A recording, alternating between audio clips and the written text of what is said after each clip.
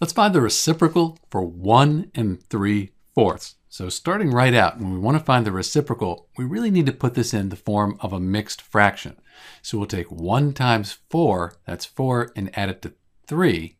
That'll give us 7, and then we put that over 4. So 1 3/4, that's equivalent to 7 over 4. So let's give ourselves some room here.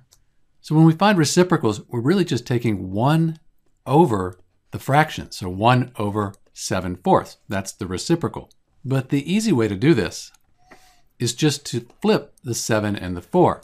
So instead of 7 over 4, we have 4 over 7. And that's the reciprocal for 7/4 and for 1 3/4. So this is the reciprocal for 1 3/4. And you can check your work. You could take 7 over 4, that's the original fraction here, and if you multiply it by the reciprocal, 4 over 7, you should get 1. 7 times 4 is 28. 4 times 7, that's 28. And 28 divided by 28, that is 1. So this is the correct reciprocal for 1 3/4. This is Dr. B, and thanks for watching.